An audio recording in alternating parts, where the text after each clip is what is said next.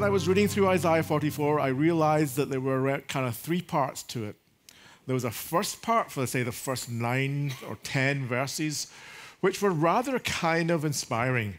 It's where God says things like, I am the first and the last. And then there was a second, let me see, there was a third bit right at the end where God goes on again to reaffirm his promises to Israel. And again, that was something that's rather uplifting. But in between, from about verse 11 through to verse 21, 22, there is the kind of the meat in the filling in the sandwich or the sub. And the filling isn't very pleasant, or it's, how should I put this? It's not very edifying or very nourishing. It's like, eating nothing but peanut butter. In fact, it's not even as good as peanut butter every day, because it's a narrative about somebody who thinks he is worshiping God, but he isn't. He's worshiping the work of his own hands. It is a he here. It's a craftsman, I suppose. It's not gender specific. There could be people, perhaps even people that I see sometimes on social media who are, they're not all women, but many of them are women, who will just get fixated about the work of their hands when it comes to things like baking. Like the Great British Bake Off is something that we have, and I believe it's quite popular over here. So whatever you do with the work of your hands, sometimes you can actually funnily think that that has something to do with God. And that's particularly at risk for those of you who are going into ministry or who think that you're doing something that is of particular service to God. But maybe, just maybe, you take your eyes off the Lord and your eyes are more on the thing that you're doing. Now, I know that when we look at Isaiah 44, it talks about somebody, let me just get it on the text here. It's about fashioning an idol. It's about somebody who's an ironsmith who cuts a tool and then he gets something and works it with the coals. He hammers it, he works it. He gets a bit hungry, he gets a bit faint, he comes back the next day to do it. Or perhaps wood is involved and it has to be shaped into the figure of a human being, with the beauty of a human being. Perhaps the person has to go and get the wood in the first place to make what we call now an idol. But he doesn't think it's an idol. He thinks it's a help for him to really come into the presence of God. This is the kind of rather sad thing. And the comedy is, and it is kind of slightly comic, it's a bit pathetic in some ways, but it's sort of also kind of funny, in that way that you're not quite sure whether to laugh or to cry when you hear that somebody says that he takes part of this piece of wood and he warms himself with part of that piece of wood. And with part of that piece of wood, another part, he then puts it on the fire and he uses that to kindle a fire to bake his own bread so he can eat. So he gets warmth from the wood, he gets food indirectly from the wood, and then with what's left over, he makes a god and worships it, says the text. So, and then it repeats and says, I've done all this stuff, and now with a bit of wood that's left over, I'm going to make something that I will fall down and worship. And he prays to it and says, deliver me, for you're my God. And this kind of is presented in a way which, as I say, is somewhat humorous and somewhat sad. We're not quite sure how to respond to it except to say that this is not the worship of the Lord, but it's something which is very easy for the people of Israel to fall into. This person that's being described, we don't kind of know. It's obviously not just one person. There's got a lot of people doing this. No names are mentioned. This person's doing this has, in some sense, wandered from the truth of what God has revealed about worship. It's not that this person is somebody from a kind of pagan background or is from the outside or is from part of the nations who don't know any better. This is actually somebody in Israel. You might want to say this is like for today someone from within the church, someone who's been brought up in a very traditional, godly family and college and all the rest of it. Nevertheless, seems to think that you can, when it comes to worshiping God, you can worship God through what you have done yourself, through the work of your hands somehow. I know that sounds a little bit abstract, but I think it's probably good when I'm saying this. I don't know what your idol might be. There may be different things for different people, of course. So could you just imagine maybe there's something that you actually are doing, which actually it's not bad. It's a good thing that you're doing. You're spending your energy on. And you maybe think that God is to be found in this thing. I can think of an obvious example is somebody like myself. I don't want to say my colleagues are like this. I'll just speak about myself. But my job is a kind of a meaningful one. I get to teach theology. I get to teach Bible. So it feels kind of meaningful. It feels kind of important and significant. At least to me it does. And I then start to think that if I just spend a little bit more preparation, if I just read another little book or another article, or a big book or another big article, I will then be just slightly wiser. I'm better able to serve God. And if that means staying up too late on a Saturday night and skipping church on Sunday, or if it means not seeing my family, or not having good relationships with people, or not praying, not being aware of who God is as a whole, God is bigger than my life. That suddenly it's very easy for someone who calls himself a theologian to think that God is part of your life, that God is part of my career, that I kind of use God to kind of write the things I want to write and the thoughts I want to think and deliver and build up a reputation about. So very subtly sometimes that can happen and we don't realize it's happening. And I think this may be kind of, although it's more comic, this person who might be a craftsman in some way, that in his craft he suddenly realizes he's sort of worshipping what he's made. It's maybe not such an unusual thing. It's maybe a sort of very sort of striking example of something which is maybe rather common, or can be. It's a temptation. Now, I don't want to stick with that, although it's a kind of an interesting passage, and one of the commentators says that the poetry in this passage, the middle of Isaiah 44, is actually quite poor poetry. It's the word we have, and I don't know if we have it over here, but the word is doggerel. Doggerel doesn't sound like something that's good quality. It's only fit for the dogs or something.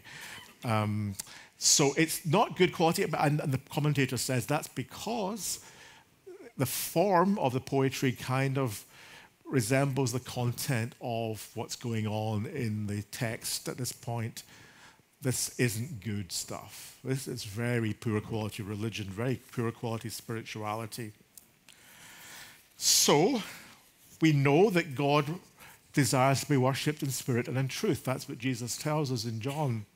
We also know that in the Ten Commandments, in fact, it's right at the very beginning. You might say it's the fundamental thing about God, about knowing God, that you worship him without recourse to your imagined images of what God might look like. The Old Testament in Exodus and Deuteronomy tells us to sit still and listen to what God says about himself, not to what we might want to make of him, what we think he should look like. And so that's a discipline for us to listen to how God reveals himself, not to try to work out for ourselves what God looks like. God, the prophet then goes on to say, unfortunately, we don't just, whoops, I knew that was going to happen.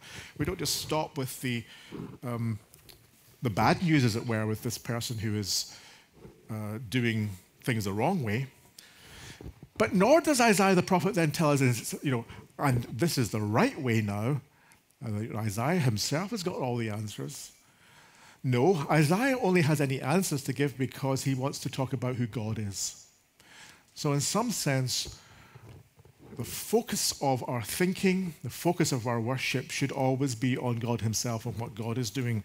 So let's think about God in this passage. And he goes on to say towards the end of the passage in verses of 22, 23, that what God can do that idols cannot do, or any gods of any sort, is to announce the future. That's the thing that makes God different from the God of the nations. Because God, first of all, is real. God is all-knowing. God is sovereign. God can direct the present as well as redeeming the past. And he can shape the future. There's a verse right at the very beginning of chapter 44 where it says that the Lord will be the shaper, that's the word that's used in Hebrew, from your womb. And we know that in Psalm 139 it talks about the Lord being the one who gives shape to us in the womb of our mothers. But what Isaiah says, the Lord will be the shaper of you from your womb. So not just in your development over those 9 months, but from that point onwards, the Lord will continue to shape as he provides for us. He doesn't only create us, he provides for us so that we grow up to be strong, like trees, Isaiah says, trees that can stand up in the desert. If you go into a desert area, sometimes you see there's no grass, but there are a few trees. Trees can make it in the desert in a way that grass can't. And quite often, the Old Testament uses the image of the tree that is able to go deep with its roots and receive from the Lord's provision, the Lord's nourishment. And we hear here that the Lord will be a shaper of you if you trust in him, Israel, from your womb onwards. So God has redeemed, and God will redeem, and God is redeeming. And that is something which needs to sink into our minds and into our hearts. God is a God who is there waiting for us, who wants to be propitious, which is a big word for saying he wants to be pleased and well disposed towards us. This is not a God who can be controlled, however. This is not a God who is like a household God that can be tamed and become part of my life and become part of my projects, and become part of my household and all that I do. But this is a God who I have to find my place in his scheme of things. The ancient commentator Theodoret, probably not many will have heard of him. He wasn't much of a character. I think he was more of a kind of a scholar, so he wasn't very interesting as a person. But he said interesting things from time to time, which scholars can do. They don't make for the best kind of biographies, and you wouldn't want to pick up an airport biography of Theodoret, but you might want to read or hear just a few things he had to say. And Theodoret says this about verse 23 from the passage, as we're getting towards the end of the highlight of the passage, where in some sense the answer is given to this rather problematic issue of idolatry. And that is that Theodoret says, the prophet calls upon the heavens and the earth to serve as a witness to him. And he invites creation to partake in the joy. Now, that's not that he thinks that, this is Theodoret, that the elements are animate. But when we are depressed, the elements seem somber to us. I mean, look outside today. If you're a Californian, you'll think it's rather somber out there. When we're happy, the heavens and the earth seem more radiant. It's not the elements that change, but to us, in their appearance, they change. So we're not saying that the elements of heaven and the earth is in some sense are kind of characters in a play or are real in that sense. But the Lord has said, there is joy in the presence of the angels of God over one sinner who repents. The Gospel of Luke. In this way, says Theodoret, one will likewise understand the mountains, the hills, and the woods on them. After the return of Israel, because they were cultivated, they had flourished again and were the source of rejoicing on the mountains. The heaven and the earth rejoices in the restoration and the redemption of Israel, just in the same way as the angels rejoice. We can talk about that way. Praise is the order of the day, taking our minds off ourselves, off our worries, off our big projects, and making sure that God receives attention. But of course, it's part of idolatry, isn't it? Part of us putting things more importantly, and so having them as our God, even though they're kind of Christian things. That our minds wander even during prayers, even during sermons like this one, maybe most especially during sermons like this one. Our attention can go away from praising God. Our mind goes that way. Quite often our mind's wandering is reinforced by anxiety. I think this was being said to you just 10 minutes ago, that we, in some sense, don't trust, and we need, in some sense, some source of energy that makes God and his ways and his concerns and his calling to us the absolutely most real thing in the world. Sometimes that comes, we listen, we hear God. God seems more real at times of suffering, times of when things are really, really bad, and we have to kind of do business with God. We have to kind of come very close to God and draw close to him. Those are moments of crisis, but not all of life is crisis. Sometimes life can be so ordinary. Sometimes life can be so routine that it has a certain kind. We need routine, don't we? We need more routine than kind of crisis, I think, if we're going to get anything done, if we're going to be educated, if we're going to be creative, if we're going to be people who can make a difference. But we also need something that's going to not just get us up in the morning, although that's a good thing, something that gets you up in the morning, but also something that helps us to sleep at night. Is the what which gets us up in the morning the thing that's keeping us awake at night? Is the sense that we're burdened by an anxiety that we have to get up and work and in some sense push the anxious thoughts out of our minds? If I lost my job tomorrow, or if as I study my grades are not so good, or for some reason my professional career that I have chosen or I want to have was to disappear, could I cope with that? Would I find God in that? Would I find God there even when the other things disappear in front of him, as it were? Is there a danger that our lives perhaps become one-dimensional when they become too purpose-driven? Now, we always hear that it's good to have a purpose in your life, to be driven by a purpose, and I agree with that. And I think it's a bit like, the earth has to keep spinning if we're not all going to fall off, The earth has to have a direction, it has to have a motion, things have to go. There's only going to be fixity if in some sense things are moving, and particularly if you're moving to a God-directed goal that you believe God is calling you to, then all that is super, all that is to be valued and appreciated. However, what about when we get exhausted? What about when the purpose that is driving us drives us a little bit too hard, or we maybe put too many things on ourselves? What about the danger of isolation when those of us who feel sort of too wired and too kind of energized perhaps, and then tired, are not really able to have conversations which are enriching, and certainly our prayer life is far from what it could be? There's no amount of successful work or successful leisure even. There's no amount of my becoming more the person that Christ calls me to be that will actually teach me about who I am in God's sight and why God loves me and how God loves me. The important thing, I think, is to realize that we are not justified by our achievements, but that we are simply justified by what God has done to us through Christ as an expression of love that he has as a father for his children and wishes us to hold out our hands to him for that purpose. Where can we find that trust? Where can we find that boldness to come before the cross and to find our identity in him and him alone? Well, we can find it in deep community.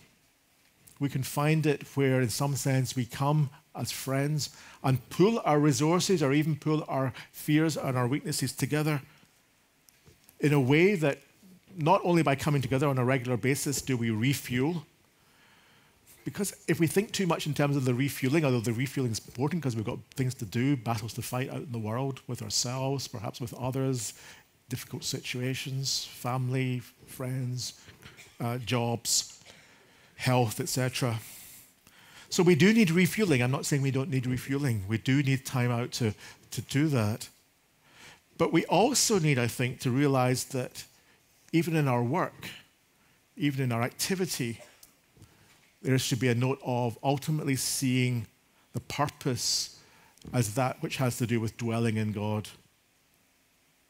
We're not to be solitary. And when I say we're not to be solitary, that means that we not only come together as believers who have something in common of a spiritual nature which binds us for all our differences, but that we come into the community of the triune God.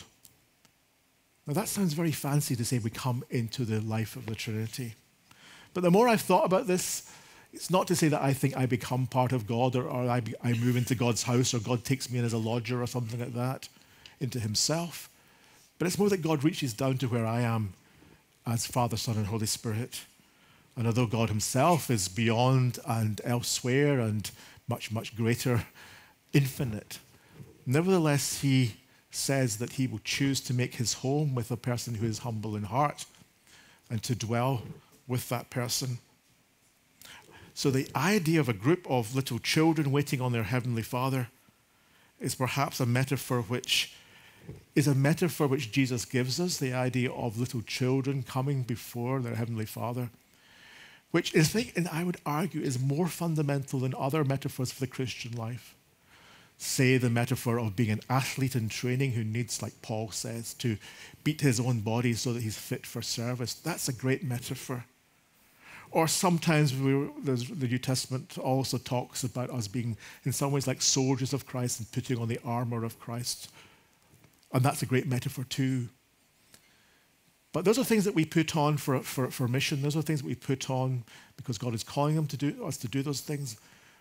But more foundational than that is the fact that we are like little children, almost naked with very little on, just running about in the presence of our Heavenly Father. I don't want to sentimentalize that. We're not to be seeing ourselves as little children who don't grow up in some sense. No, rather that even as we grow up in faith and wisdom and stature, that we actually are people who come to really understand what it is to be children of a Father. I mean, little children don't understand what that is. They just act that way. What we're called to do is have that kind of second childhoodness or something, or childlikeness, I should say, where we don't only just act or relate to God as children to a Father, but we also know that that is the case. That's the difference from being a child. The child doesn't know. He just trusts, or she just trusts in her parents. And with God, are we trusting but knowing we are trusting? And I think that ability to know that we're trusting and know who we're trusting and know what that means can be of great benefit as a fundamental foundational thing, a foundational metaphor for our Christian life.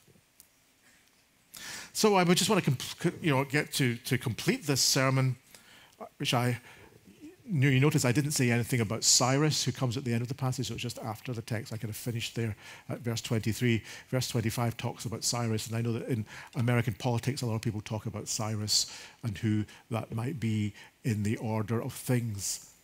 In some sense, that is important. World history is very important for God. Don't think that it's not, that we don't think we live to escape from that as Christians.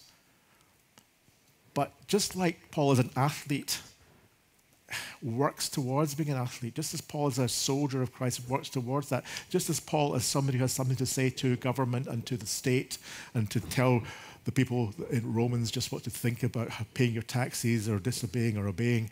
All those things are those are things to get round to, but what is fundamental is our disposition before the Father as little children, to trust in Him and to work from that attitude of trust. So I just want to say, in closing, if you're feeling stuck, relax. If you're feeling afraid, don't care. Because in the fear, in the caring, in the paralysis, a lot of energy is being burnt up. Allow your Heavenly Father to lift you. Allow Him to guide you. Allow Him to be with you this day and onwards. Discover who you're called to be at Biola University, a leading Christ-centered university in Los Angeles, with programs on campus and online. Subscribe for more of our videos and learn more at biola.edu.